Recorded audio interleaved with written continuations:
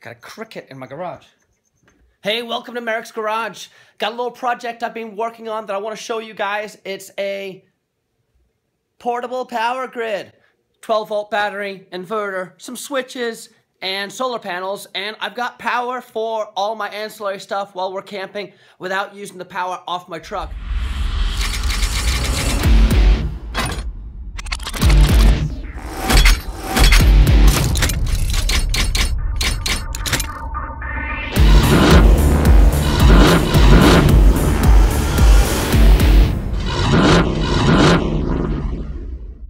I wanted to build this because one of my objectives is to be able to take my family into these boondocking campsites where we're not really anywhere near civilization. That requires a truck that's dependable and reliable. And the big unknown factor for me was always going to be electrical. So I did dual batteries in the truck with what do you call it? An isolator combiner. But once I started carrying the fridge, I knew my time was limited with that. Solar has really come a long way in the past few years. So solar gave me the option to hook up this 12-volt battery and keep it charged.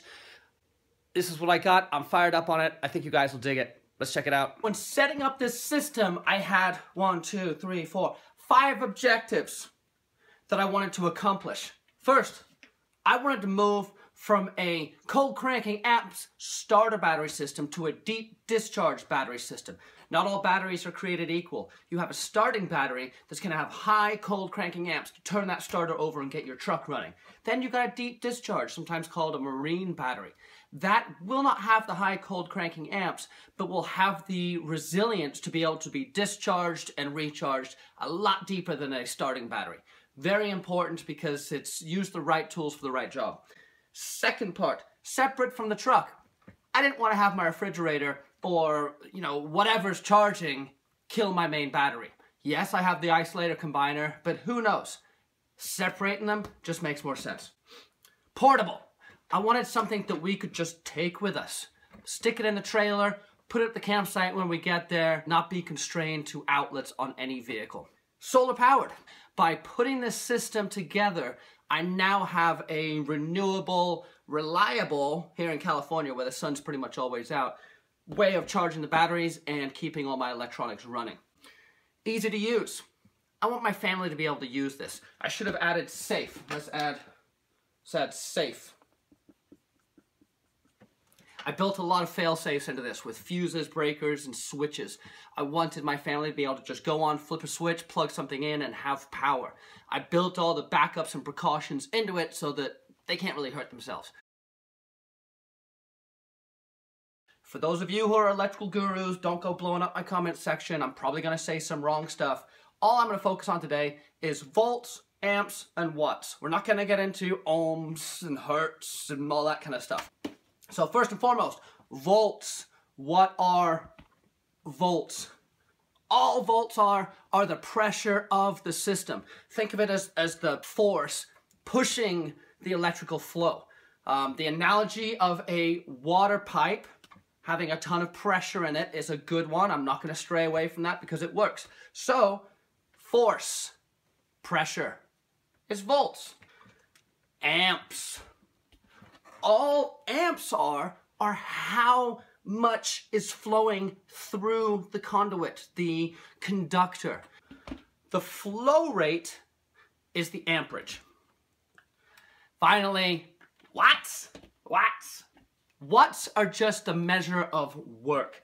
Voltage times amperage. 12 volts times 12 amps equals 144 watts. That's it. Really simple. It's essentially the measurement of electrical work being done by the combination of the flow rate and the force. Got it?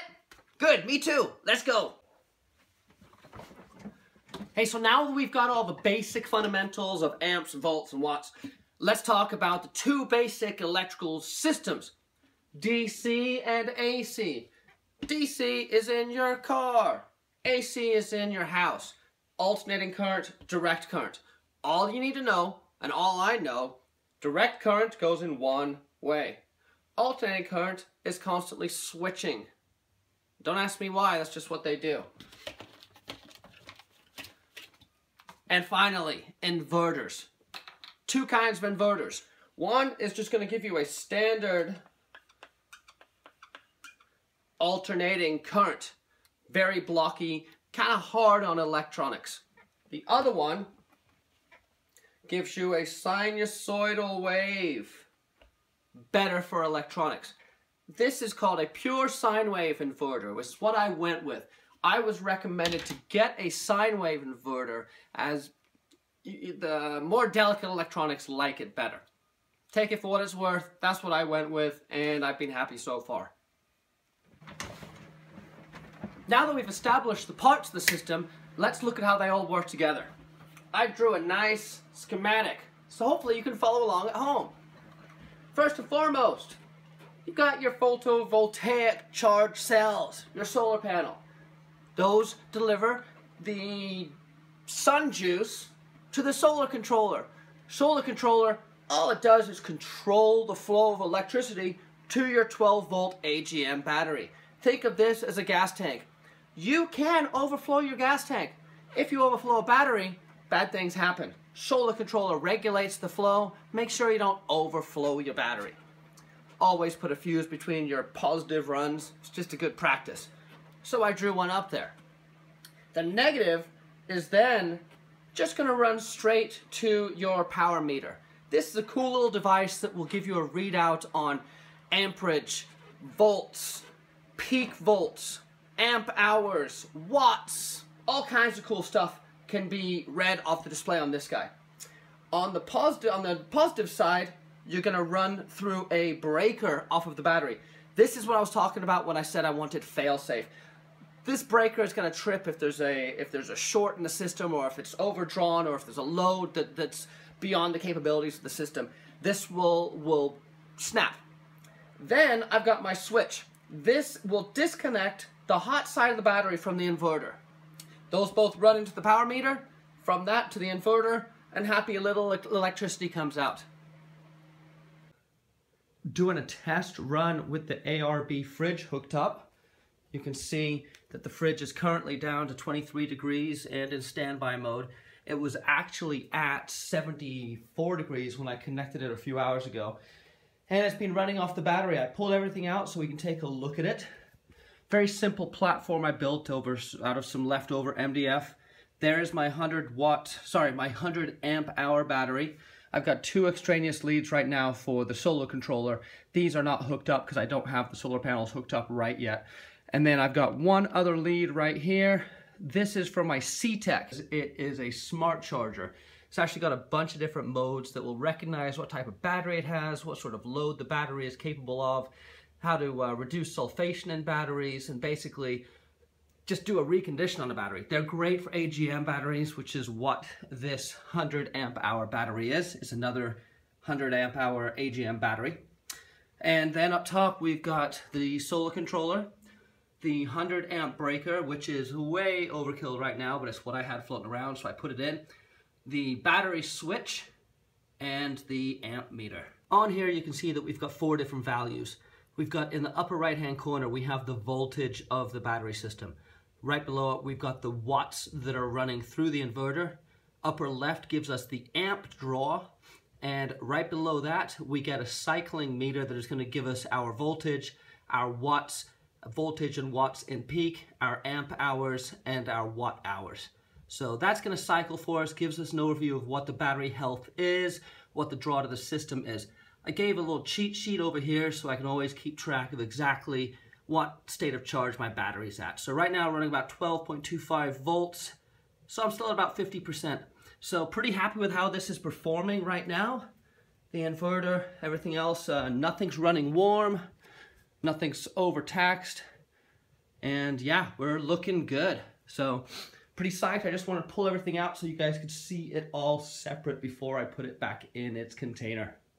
Hey, so I'm really excited to show you the solar system working, but unfortunately, it's still charging. I've been messing around with it for the last day or two, and I left the ARB fridge hooked up to it all night, and it didn't drain the battery. In fact, it still had about 12.3 amps, but with the it still had 12.3 volts. But with the C-Tech system, I did want to recharge it and just condition that battery because I hadn't charged it since I got it. So it's currently charging. Look at that, nice little happy lights. And as soon as it is done charging, I'm going to give you guys the demonstration. So I let the battery charge overnight from the C-Tech. It's all done and charged. I want to give you guys a quick demonstration of how you plug in a fridge. I guess it's not going to be that exciting, but I wanted something portable. It's not light. It probably weighs about 80 pounds, but I can take it with me, and it's fully sealed. I don't have any fans in it as of yet. We're gonna go ahead and see how the temperature does with the loads that I put on it. And if it's excessive, I'll put some fans on it. So, first and foremost, turn your battery on. Watt meter is going to give us the readout, give us our voltage of the battery. I am currently at 13.1 volts on the battery, so I'm looking pretty good there. Pull this guy out a little bit. Can give me some good airflow underneath. I turn this guy on.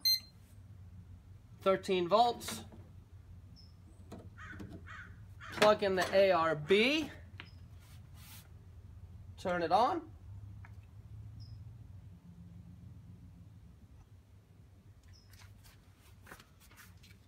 I forgot that I tripped the GFI in the inverter, so it wasn't working. I couldn't figure out why. So, with that said, turn on the inverter. Make sure the GFI is not tripped in the inverter. Pluggy pluggy, and boom!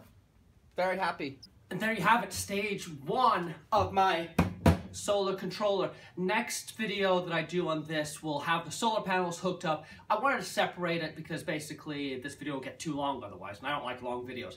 So thank you for watching. If you haven't checked out my video on my truck electrical, go ahead and check that one out. That details the electrical in my truck, from the dual batteries to the isolator to the harness to the fuse panel.